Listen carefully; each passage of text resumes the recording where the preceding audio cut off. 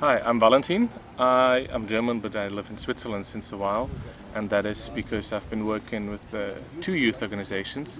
One is called idem, and we support youth initiatives around the world, lots of international projects, and just basically support active young people.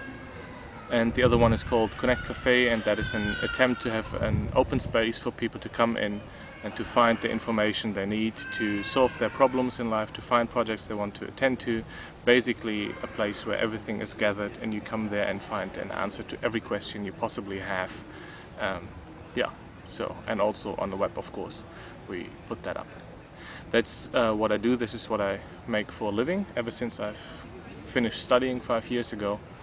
And out of that context, my idea for the future really is that we can build a bridge that youth activities or everything which is considered charity in the moment can move to something which is more sustainable, and that means we can bridge the gap between what is considered charity now and business now, because I think that really has to go together in order to come to a sustainable future, so that we don't have to apply for money at foundations anymore, and that we consider business as a bad thing, but that we really start thinking in social entrepreneurs terms and don't start new charities over and over again, but start socially, economically and ecologically responsible businesses which really integrate into the business cycles of the world, and through that really transform society and shape a future we actually want to live in.